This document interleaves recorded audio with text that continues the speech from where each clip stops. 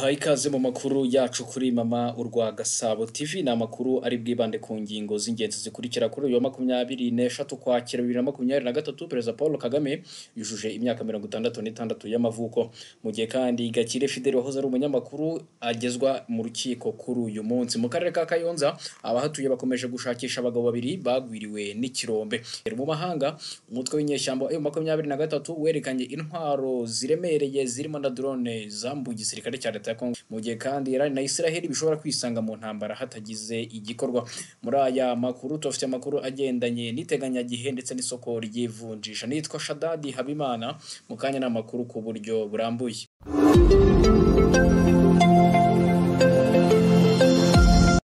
Ijabo Life Center ni umujyanama ku myitwarire yirukana umuze mu mubiri ugacukubira n'indwara za hato na hato. Egera aba bahanga rero bahanga muri iyo mihangayiko ituruka kuri stress cyangwa imirire mibi. Mu Ijabo Life Center baragukorera reflexology ariyo nkanguramyakura, detoxification ikura imyanda mu maraso, hydrotherapy igabanya ibinure n'umubyibuho ukabije ikanasohora imyanda mu mubiri, aromatherapy ihashya indwara zifata imyanya y'ubuhumekero ndetse na massage ivura ibibazo by'umugongo n'andi mavunane. Ijabo Life Center bakorera i Kigali iruhande rw'ahahoze gare ya Kacyi ahoroheye buri wese kuhagera hagamijwe rwo korohereza abatuye intara y'amajyepfo n'iy'uburengerazuba. Ijabo Life Center yabafunguriye ishami mu marembo ya gare ya Muhanga mu nyubako imwe na MTN ndetse na Sonarwa. Wanahamagara kuri 0784373030. Amagara mazima, igisobanuro cy'iterambere rirambye. Reka mbahe ikaze makuru yacu noneho mu buryo burambuye kuri uyu wa 23 Ukwakira 2023 Perezida wa Repubulika Paul Kagame yujuje imyaka 66 y'amavuko. Perezida Paul Kagame yavutse ku itariki 23 Ukwakira avukira Itambwe kuri ubu ni mu karere ka Ruhango nyuma yo kugira uruhare rukomeye mu kubohora igihugu cya Uganda yabagamo nk'impunzi nyuma y'uko umuryango we uhunze umwaka wa 1960 yabaye ku ruhembe rw'ingabo zahoze ari za FPR inkotanyi zabohoye u Rwanda zinahagarika jenoside yarimo ikorerwa abatutsi. Ni umuyobozi uzwe gukunda abaturage ndetse akanakangurira abo bafatanya kuyobora igihugu guhora bashyira imbere inyungu z'abaturage mbere y'ibindi. Nk'umuryango mugari wa mama urwa Gasabo tumwifurije isabukuru nziza ndetse no kurama. Reka nkomeze amakuru yacu makuru agendanye n'ubutabera aho kuri uyu wa mbere tariki 23 Ukwakira uyu mwaka Gakire Fidel wari umunyamakuru mu Rwanda ari buburane mu mize ku cyaha kuri cyo cyo gukoresha inyandiko mpimbano. N'urubanza ruza kubera mu rukiko rwisumbuye rwa Nyarugenge ruherereye i Nyamirambo kuri uyu munsi. Gakire akurikiranyweho icyaha cyo guhimba inyandiko yafunzwe ku itariki 24 Ugushyingo akazitaba urukiko aturutse mu igororero rya Mageragere. Gakire hoze ari umunyamakuru n'umuyobozi w'ikinyamakuru Ishema n'umuyoboro wa YouTube Ishema TV yafashwe nyuma yuko yari amaze iminsi yaragiye muri Leta Zunze Ubumwe za Amerika bikavuga ko yari yagiye gukorana n'uwitwa Padiri Thomas Nahimana wavuze ko ari umuyobozi wa guverinoma irwanya Leta y'u Rwanda ikorera kuri murandasi. Icyo gihe Gakire yatangaje ku mugaragaro ko yinjiye muri politike ubwo yari amaze kugera i New York muri Leta Zunze Ubumwe za Amerika avuga ko agiye guturayo. Amakuru atandukanye kuri uru rubanza tuzabagezaho ku munsi w'ejo twamenye ibyarubereyemo. Reka mve i Kigali nerekeze mu burasirazuba aho imirimo yo gushakisha abagabo babiri bagwiriwe n'ikirombe igikomeje nubwo nta cyizere cyo kubasanga ari bazima cyangwa se kubona imibiri yabo gihari. Iki kirombe cyabagwiriye mu rukerera rwo kuwa gatatu tariki 18 Ukwakira 2023 bikaba byarabereye mu mudugudu wa Karagari ya mbere akagari ka Rwimishinya mu murenge wa Rukara mu karere ka Kayonza. Umuvugizi wa polisi mu ntara y'uburasirazuba Superintendent of Police Hamuduni Twizeyimana avuga ko umwaka ushize mu 2022 aribwo habonetse amabuye y'agaciro mu bwoko bwa gasegereti mu rutoki rwa Habubazi no se imyaka 47 y'amavuko. Guhera ubwo ngo abaturage batangiye kujya bayacukura rwihishwa ubuyobozi bugiye kubasaba gushaka icyangombwa kibemerera gucukura amabuye y'agaciro ndetse bubasaba guhita bahagarika gucukura binyuranyije n'amategeko. Icyo gihe ngo banasabye nyiri umurima gusubiranya ibyobo byari byaracukuwe aranabyemera. Gusa ngo gucukura ntibyize bihagarara nubwo nta makuru yongeye kumenyekana gusa bikorwa kugeza ubwo mu rukero rwo kwa gatatu tariki 18 Ukwakira ikirombe cyari dutse kikagwira abari bakirimo ahanini ngo bitewe nuko imvura yari yaguye ngo ubutaka bworoshye. iki kirombe ngo cyabagwiriye saa 7 z'urukerera amakuru atangwa saa 11 za mu gitondo ari nabwo inzego z'umutekano zirimo polisi n'abaturage batangiye ubutabazi bakoresheje ibikoresho gakondo. Ibi byaje kunanirana hitabazwa imashini zikora umuhanda ariko kugeza ubwo twakoraga iyi nkuru bari batarabageraho kubera ko ngo bashobora kuba abashakaga amabuye y'agaciro baracukuye bakagera mu mazi. Amakuru avuga ko bamaze kumenya ko hari abacukuraga rwihishwa bagurishaga na nyir'umurima Habuhazi mu buryo bwa magendo nawe akayajyana ku isoko. Habuhazi yamaze kuburirwa irengero kimenya ko ikirombe cyagwiriye abari mu bucukuzi. Polisi igira inama abaturage yo gutanga amakuru kandi ku gihe, ikindi igasaba abaturage kwirinda kujya mu birombe muri iki gihe cy'imvura hirindwa impanuka, ariko by'umwihariko bakirinda gukora ubucukuzi bukorwa mu buryo butemewe kuko bushyira ubuzima bwabo mu kaga. Abagwiriwe n'iki kirombe no Wiragiye Max Elias bakundaga kwita amahungu w'imyaka 24 akaba akomoka mu karere ka Gatsibo na Habumuremyi Shabani bakundaga kwita Gasake, we akaba afite imyaka 52 y'amavuko akaba akomoka mu karere ka Rwamagana. Tukiri muri izi nkuru kandi z'abakeka ko bishobora kuba baritabye Imana umwana w'imyaka 13 wo mu karere ka Nyamasheke yarohamye mu Kivu kugeza n'ubu aracyashakishwa. Byabaye kuwa gatandatu ku isaha y'isa 8 tariki 21 Ukwakira bibera ku cyambu cya Kiramba mu mudugudu wa Kabuga akagari ka Kibugora mu murenge wa Kanjongo. Umunyamabanga nshingwabikorwa w'umurenge wa Kanjongo Cyimana Kanyogote Juvenal yabwiye ikinyamakuru cyitwa Umuseke dukesha inkuru ko ibyo byago byabaye byatewe n'uko nyakwigendera agiye koga mu mazi y'ikifata bizi neza, asaba ababyeyi kujya babwira abana babo kwirinda kujya mu Kivu batambaye amajire yabigenewe. Ku bufatanye bw'abaturage n'urwego rw'akarere rushinzwe umutekano DASO baracyashakisha umurambo wa nyakwigendera ngo ushyingurwe. Reka amakuru yacu avugwa mu Rwanda nyasoreze mu karere ka Huye impanuka yabereye mu mudugudu wa Kanyana mu kagari ka Rugungwe mu murenge wa Ruhashya mu karere ka Huye kwa gatandatu wa tariki 21 Ukwakira 2023 isa 10 z'umugoroba nibwo abana babiri barohamye barapfa. Abapfuye muri iyo mpanuka ni Abizera Fabrice w'imyaka 17 na Sibo Bugingo Pascal w'imyaka 17 nawe. Umuvugizi wa polisi y'u Rwanda mu ntara y'Amajyepfo Superintendent of Police Emmanuel Habiyaremye yabwiye Umuseke ko barohamye ubwo bafataga ubwato bushaje bwari ku cyuzi cyitwa Rusuri rwa Muginga babujyamo burabatwara banakoresha ibikoresho bitabugenewe. Ubuyobozi bwafatanyije n'abaturage bakuramo iyo mirambo ku gicamunsi cyo ku munsi w'ejo ku cyumweru. Imirambo ikaba yarajyanywe mu rugo bakomokaho bikaba biteganyijwe ko iri bushyingurwe kuri uyu wa mbere. Polisi isaba ababyeyi gucunga abana babo kandi yibutsa ko nta muntu wemereye kujya mu bwato adafite ubwirinzi kandi icyubuzi gifite ba nyiracyo gikwiriye kugira abakirinda. Mbere yo kwerekeza mu makuru avugwa hanze y'u Rwanda reka mbasuye mukurikire ubutumwa butatu bukurikira. Bantu mwese mwifuza kugura ibintu byiza byizewe kandi by'umwimerere bivuye mu bihugu nka Leta Zunze Ubumwe za Amerika, Ubuyapani, Ubushinwa, Turukiya, Ubuhinde ndetse na Dubai, kuri ubu biroroshye cyane. Gana Global Shippers Rwanda ikugezeho icyo wakenera cyose, yaba kuri Amazon, eBay, Alibaba ndetse n'andi masoko mpuzamahanga yose. Umwihariko wacu nuko wishyura 50% nka avance, andi 50% asigaye ukazayishyura icyo watumije kikugezeho. Ku bindi bisobanuro waduhamagara kuri izo telefone. Urifuza kugaragara neza ku buryo buri wese akubazaho bagukozeho rikaka? Ese uzahabarizwa ikawa nziza imwe usomaho akanyamuneza kakakuzura mu mujyi wa Rubavu? Gana Beauty Salon na Beauty Coffee Shop. Beauty Salon ibafite serivisi zose zitangirwa muri salon, no kuvuga kogosha, gusuka, pedicure na manicure ndetse n'ibindi bituma usubirana ubwiza wamye ufite. Umwihariko wacu ariko muri Beauty Salon nuko dufite wifi y'ubuntu ku bakiriya bacu. Mu gihe wifuza kandi kawe iryoshye ikoranye ubuhanga, wanagana Beauty Coffee Shop. Hano urahasanga cappuccino, americano, cafe latte ndetse n'andi moko y'ikawa akunzwe na benshi. Beauty Salon na Beauty Coffee Shop biherereye mu mujyi wa Gisenyi mu karere ka Rubavu, munsi y'umusigiti mukuru wa Rubavu, imbere y'ahazwi nko kwa Cyamunara. Beauty Salon ibarizwa muri floor ya kabiri, mu gihe Beauty Coffee ikorera muri floor ya mbere. Beauty Salon na Beauty Coffee Shop, tugana umunsi wawe tuwuhindura umunezero.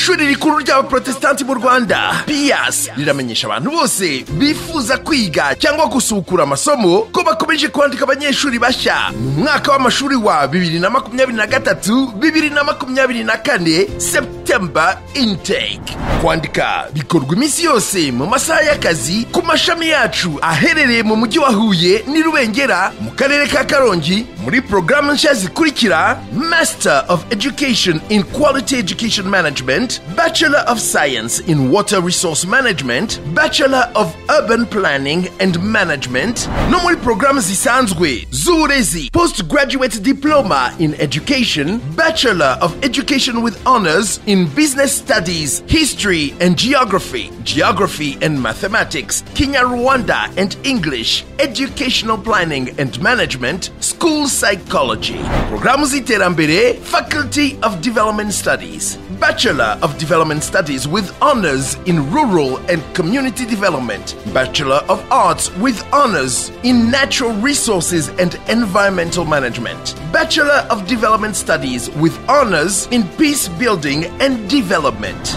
Programs za Teologia, Bachelor of Theology and Religious Studies, Master of Theology in Christian Ethics and Leadership, Master of Theology in Community Care and Development.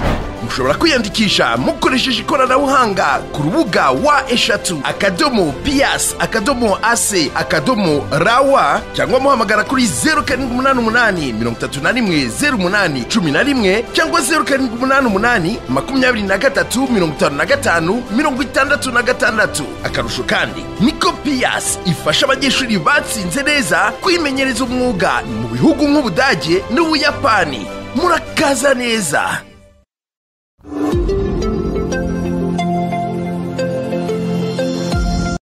Amakuru avugwa hanze y'u Rwanda rekanye here mu burasirazuba bwa Kongo Kinshasa ho nyuma y'imirwano ikomeye yabaye kwa gatandatu yatumye inyeshyamba za M23 zongera gufata Kicanga. Uyu mutwe wagiye ugaragaza ibikoresho by'urugamba wambuye wazalendo barwana ku ruhande rwa leta Kongo ndetse bafatanya n'ingabo zayo Fardc. Amafoto agaragaza ko M23 yafashe imbunda zigezweho zikoreshwa na ba mudahusha, indege zitagira abapilote zitwa drone, ibyombo n'imbunda nini ndetse n'into. Lawrence Kanyuka umuvugizi wa politiki wa M23 yavuze ko intwaro bafashe bazambuye ihuro rigizwe n'ingabo za leta ya Kongo Fardc, umutwe w'iterabwoba wa FDLR, abacanshuro n'imitwe irwana ku ruhande rwa leta yise wazalendo ndetse n'igisirikare cy'u Burundi. Mu bikoresho byagaragajwe hari ibyanditse ko ari igisirikare cy'u Burundi M23 imaze iminsi ishinja gukorana na wazalendo. Kanyuka yavuze ko muri iki cyumweru ingabo za leta ya Kongo n'abazishyigikiye bongeye kugaba igitero hitwa Kinyandonyi muri Rucuru. Hari amajwi yumvikanye abaturage bavuga ko ingabo za mudahusha za Fardc zahungiye mu nzu z'abaturage kandi muri bo bakaba bavuga ibifaransa n'iringara gusa ku buryo ngo byasigoye kugera ahaba Monisco. Bertrand Bisimwa ni perezida wa M23 yavuze ko abifuza kurimbura abantu badashobora gutsinda. Yavuze ko M23 yatsinze wazalendo hariya Ikinyandonyi. Bamwe mu banyamakuru mu burasirazuba bwa Kongo nabo bemeje ko M23 igenzura Kicanga ndetse ko wazalendo kuri iki cyumweru bagerageje gutera Ikinyandonyi muri groupement ya Bukombo territoire ya Rucuru. Muri iki gitondo umuvugizi wungirije wa M23 Canisius Munyarugerero yadutangaje ko bazakomeza gukingira abaturage no kwirwanaho. Hariho abaturage benshi bari baduhungiyeho bazira nkora mari gukora kubatsemba no kubamara. Icyo cyari ingingo ya mbere nyamukuru yo gutabara abaturage kugira ngo duhashe umwanzi wari utangiye kuduseseramo kugira ngo ataza gukora mari tukajya gushiduka bakoditse matsemba nk'iryo mu Rwanda. Iyo ni inzira nyamukuru, ntabwo twakataza no gusiza inyuma, tugombe tumuhashe ahabuke burundu. Muravuga ngo ahabuke burundu uyu munsi muri kuri Kicanga, ariko murasa nkaho Sake mwayisize mu gihe ushize ubwo mwatangaga ibi bice mubiha ingabo za yase, mwasa nkaho muri hejuru mureba Sake hasi. Murongera musubire mukomeze mugana Sake cyangwa muragumaho aho muri birahagije ubwo abaturage ikirenge niyo cyerekeza, ntabwo dusitara igitsinsino. Reka makuru yacu nyakomereze mu burasirazuba bw'isi aho ubwato bwa gisirikare bw'Ubushinwa bwagonze ku bwende ubwa Philippines. Abanyafilipine bashinje abashinzwe umutekano ku nkombe z'Ubushinwa kugonga ubwato bw'Abanyafilipine mu nyanja y'Ubushinwa. Ubwato bw'Abanyafilipine bwari bwerekeje kuri iki cyumweru mu birindiro bya Philippines biri ahitwa Second Thomas Shoal, aho amakimbirane yiyongereye mu byumweru bishize. Leta ya Manila yavuze ko ibikorwa biteye akaga byo kubitambika bya Beijing bihungabanya umutekano w'abakozi b'Abanyafilipine. Cyakora Ubushinwa bwavuze ko Philippines nkana ibibazo nkuko iyi nkuru ya BBC ibivuga. Amato y'Abashinwa na Philippines yakunze gukina umukino w'injangwe n'imbeba hafi ya Second Thomas Shoal mu gihe ingabo nke z'Abanyafilipine bari kuri bibirindiro muri ubu bwato bwa gisirikare bari gusaba kugemurirwa ibyo kubatunga bya buri kwezi, aho ubwato bwari bubagemuriye bukaba bwaragonzwe n'Abashinwa. Abategetsi ba Philippines bavuga ko Ubushinwa bwarushijeho gukaza umurego kuva Perezida wa Philippines Ferdinand Marcos Jr. yatangira imirimo muri Kamena umwaka ushize, agashaka ko umubano wa gisirikare na Washington warushaho gushimangirwa. Kuri iki cyumweru ku nshuro ya kabiri kandi hafi ya Second Thomas Shoal, abategetsi ba Philippines bavuze ko ubwato bwa gisirikare bw'Abashinwa bwagonze ku bwende ubwato bw'abashinzwe umutekano ku nkombe bwa Philippines. Ubwato ngo bwari bugemuye ariko ngo bwashoboye kugera ku birindiro bya Philippines kuri shore nkuko leta ya Manila ibivuga. Amakuru yacu avugwa hanze reka nyasoreze mu burasirazuba bwo hagati aho leta ya Iran yaburiye Israel ko nidahagarika kugaba ibitero kuri Gaza na karere k'uburasirazuba bwo hagati kazahinduka isibanuro ku buryo butigeze bubaho. Minisitiri w'ububanyi n'amahanga wa Iran yitwa Hossein Amir Abdollahian yabwiye itangazamakuru ko Amerika ikwiye kuryozwa ibikorwa ikora byo guha Israel intwaro muri iyi ntambara. Nyuma y'amasaha make Minisitiri w'intebe wa Israel Benjamin Netanyahu yahise atangaza ko abasirikare binjiye ku rugamba kugira ngo barwane ku buzima bw'abaturage ndetse ngo n'intambara isaba gutsinda cyangwa se ugatsindwa burundu. Igihugu cya Iran bisanzwe bivuga ko gishyigikiye umutwe wa Hamas wagabye igitero kuri Israel mu byumweru bishize kigahitana abantu barenga 1,400 hamwe n'uwa Hezbollah wo mu gihugu cya Liban. Imibare iva mu nzego z'ubuzima za Palestina igaragaza ko Abanyapalestina basaga 4,600 bamaze guhitanwa n'iyi ntambara ndetse ko Israel ikomeje kugaba ibitero byo mu kirere igamije kuvuga ko ishaka guhashya uyu mutwe wa Hamas. Amir Abdollahian yavuze ko aburira Amerika na bagenzi babo ko Israel nidahagarika ibyaha byibasira inyoko muntu na genocide muri Gaza hakorwa n'isaha ikintu kizaba gifite agaciro gakomeye ku buzima bwa muntu. Yamije ko ingaruka zabyo zizaba nyinshi kandi mbi cyane haba ku karere ndetse no mu bihugu byose bishyigikiye igihugu cya Israel. Yavuze ko burya Amerika Israel inkunga ya gisirikare bigaragaza ko ari intambara yateguwe igashyirwa mu bikorwa na Amerika yikinze inyuma ya Israel. BBC yanditse ko n'abayobozi ba Amerika batangaje ko intambara ishobora gukomeza gufata indi ntera ku buryo n'abaturage b'iki gihugu bashobora kuzabigiriramo ingaruka. Umunyamabanga wa leta ushinzwe igisirikare muri Amerika yitwa Lord Austin yatangaje ko ibitero bishobora kugera ku ngabo zabo cyangwa se abaturage ba Amerika, ariko aburira babitekereza ko batahirahira kubigerageza. Mu minsi mike ishize ibirindiro birimo ingabo zifite imikoranire na Amerika byagabweho ibitero by'indege zitagira abapilote n'ibisasu bya rutura. Kuri iki cyumweru kandi Minisitiri Netanyahu yasuye ingabo ziri mu majyaruguru aho zagiye zikozanyaho n'umutwe wa Hezbollah kuva intambara yatangira. Avuga ko Hezbollah yinjiye muri iyi ntambara bayiburimburana na leta ya Liban. Amakuru yacu reka nyasoreze makuru agendanye n'iteganyagihe ndetse n'isoko ry'ivunjisha. Kuri uyu munsi utariki 23 ukwakira na 23 hagati ya saa 6 na saa 12 nta mvura iteganyijwe mu turere twose tw'igihugu. Hateganyijwe umuvuduko w'umuyaga uza kuba uri hagati ya metero 4 kugeza kuri metero 6 ku isegonda. Igipimo cy'ubushyuhe bwo hejuru kiraza kuba ari degrees Celsius 26 i Nyagatare. Reka nsoreze amakuru yacu ku bigendanye n'isoko ry'ivunjisha ndetse n'uko ifaranga ry'u Rwanda rihagaze ugereranyije n'amadevize. Idolari ry'abanyamerika kuri ubu riragura 218 n'ibice 4 rikagurishwa 228 n'ibice 7. Iyero rikoreshwa ku mugabane w'Uburayi riragura 288 rikagurishwa 310 n'ibice 4. Ipaundi rikoreshwa mu gihugu cy'Ubwongereza riragura 475 n'ibice 7 rikagurishwa 505 n'ibice 2. Ishiringi ryo muri Kenya riragura 8 rikagurishwa 8 n'ibice 2. Ishiringi ryo mu gihugu cya Tanzania riragura 0.48 rikagurishwa 0.49. Ishiringi ryo mu gihugu cya Uganda riragura 0.32 rikagurishwa 0.33. Ifaranga ry'u Burundi riragura 0.42 rikagurishwa 0.43. Irande rikoreshwa muri Afurika y'Epfo riragura 63 n'ibice 9 rikagurishwa 65 n'ibice 2. No kuri aya makuru agendanye n'isoko ry'ivunjisha ndetse no kwifaranga ry'u Rwanda rihagaze ujyanyisha n'amadevize nsoreje amakuru yacu kuri Mama Urwa Gasabo TV. Nitwa Shadadi Habimana, mukomeze kugira ibihe byiza munakurikira ibiganiro byacu.